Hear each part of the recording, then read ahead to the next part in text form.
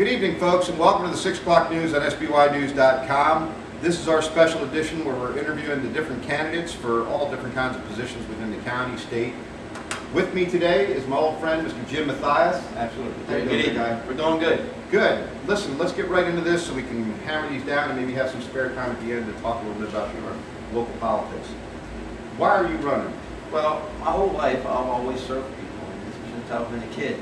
When we came into Ocean City with our dad, we were in business. We were in business over 30 years, and I got involved in the community. Got involved in campaigns, joined the Ocean City Volunteer Fire Company, and for over 20 years we gave service to the community. Allowed that opportunity to go forward. The citizens of Ocean City enabled me to serve as a council member, then the mayor. God bless Bennett, he passed away. We were appointed, elected, and now the good senators represented this district is retiring. And there's an opportunity to continue to serve and to reach out to serve our citizens, not only in Worcester, Myconico, but down in Somerset. The Senate is a more conservative body and certainly suits my politics better as we go along. So we're looking forward, we're out there and working hard, looking to meet people, and even in very difficult times, I think as we go forward, we'll see how we've been able to continue to serve and do good things. Good deal. Now, why you over your opponent? Well, let's talk about this first. The most important thing I'd like to say today is I'd like to ask your viewers and your readers and your listeners to become acquainted with all the candidates. And that's really what we do between now and the primary, between now and the general. And I think what they'll find is that Jim is a person who's built a record of trust, a record of confidence. We were saying in this campaign, always working for you, a record of great constituency service. And Jim's a person that you've always been able to approach. Yeah, that's true. And Jim's just like all of us. Jim's married, he has children, he owns a home, he makes a mortgage, he's owned a business for over 30 years. He's an employee, he works. He understands the stresses that are out there today and has been able to work through. And most importantly, when you have an issue, you've been able to reach out to Jim, and Jim has been there. And I think that's really what we need today. This is about the person. This is about being able to work for the Eastern Shore, to be able to work for Maryland, and to be able to come back home for the things that we need. Good. Okay. Under the current administration, Maryland taxpayers received the largest tax increase in history.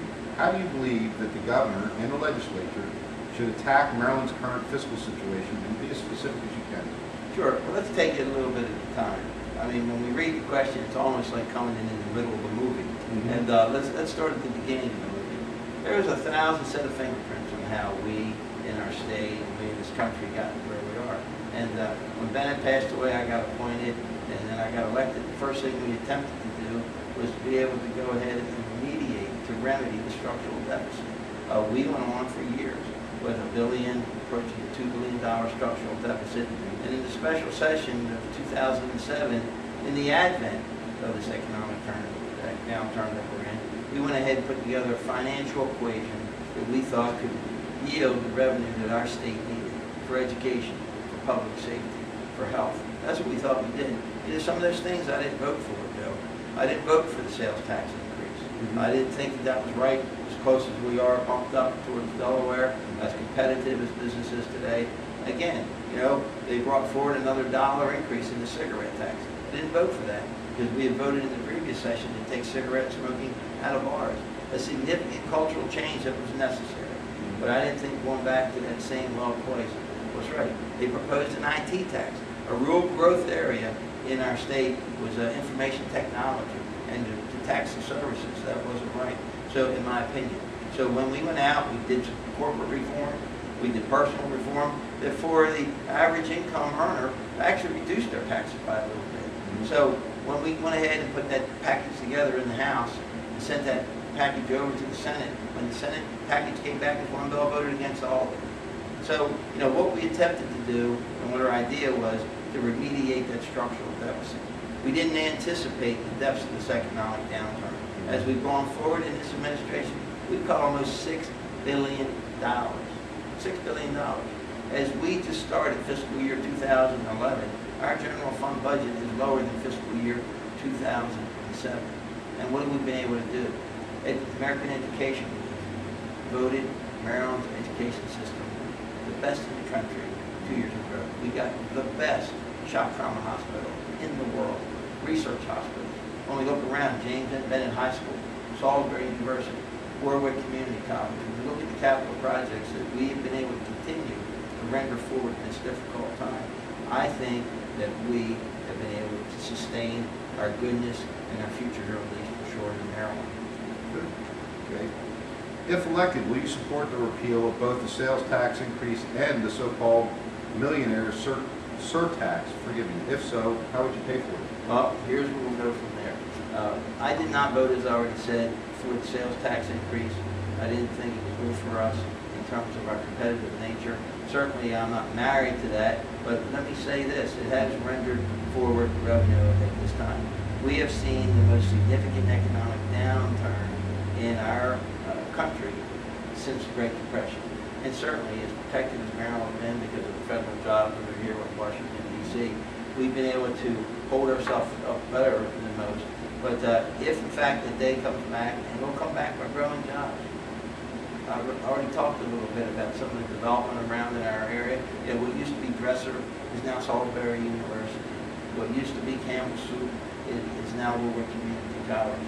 But as we continue to identify our future growth, technology, nanotech, you look at the tech belt that's up in Baltimore County, you look at the port, you look at GM building the new engines here, when you look at hardwire, when you look at Notech up at on the north end of Salisbury, North Salisbury, these are the things that we have to do. When we come back to economic vitality, I will look very closely, perhaps, at the tax. Right now, we have to have it. Our infrastructure is failing, as you all know. With the less sales of gasoline, there's been less gasoline tax. With the less transfer of new automobiles, there's been less transfer tax. Our roads are suffering. We have to make sure the money that we have right now is not enough just to maintain our infrastructure. So I can't tell you that we'll go back to repeal that tax, but I can tell you I'll go back to avidly grow our economy to make sure that that growth can supplant or perhaps replace that tax. The millionaire's tax, that's going to sunset December 31st. That was a short-term gap to anticipate what we were going through with the structural deficit, and that tax will sunset December 31st, 2010, and I will not vote to carry it forward. I will vote against carrying it forward. Okay. Under the current administration, we've seen great effort by the state to force Wycomico County to strip farmers of their property rights by taking away many of their development rights. Do you support this? If not, will you commit, if elected, to support legislation to get the state government out of local planning decisions and, if need be, eliminate the Maryland Department of Planning? That was a mouthful. What did that? And I can tell you, that one's something I have to learn more about, I'll be honest. And Okay. The one thing I've attempted to do in my years of public service is when I don't know the answer, rather than sit here and try and make up one, but what I think is that the Ag Preservation Group, I talked to some folks about this over the several months, and what I think that they did, and you may be getting at this, is they decertified Wycomico County receiving certain funding to come down because of their cluster development. And if I got that right, their cluster development, in my mind's eye, was good. It certainly mimicked, on a small scale, smart growth. And I think smart growth is good. It's just cluster development. It keeps development where it is and allows open space to be there, especially open space in our area that is used for ag, which is a critical, number one industry in Maryland. So while that happened, I'm learning more about it. I'm very concerned about it, but on the other hand, with this administration, what we've had is the largest amount of appropriation from the rural legacy funding that has been able to buy development rights to keep that land. I will pledge to you to be a strong supporter for agriculture, for poultry, and for open space and the best of my ability and to protect these property rights. Very good. We got to do this kind of quick. We're running out of time here. So, in your opinion, what are the greatest challenges facing the lower shore, and how do you believe that you can help solve the problems if elected? Keeping our families here. When you look at the legacy names of the Eastern Shore, we want to make sure that the job bases to keep them here. We're educating them, keeping them healthy. We're re-educating them. We want to keep them safe, keep them here with an opportunity. One day, 50 years from now, I want to hear the Alberta name. I want to be able to hear the name of Hopkins and the name of Mathias in the name of your listeners. Just like we hear some of those names, the Purdue name today, that's named. And educating our children here and having them have to go elsewhere to find jobs and find opportunity, we've only done half our job. I would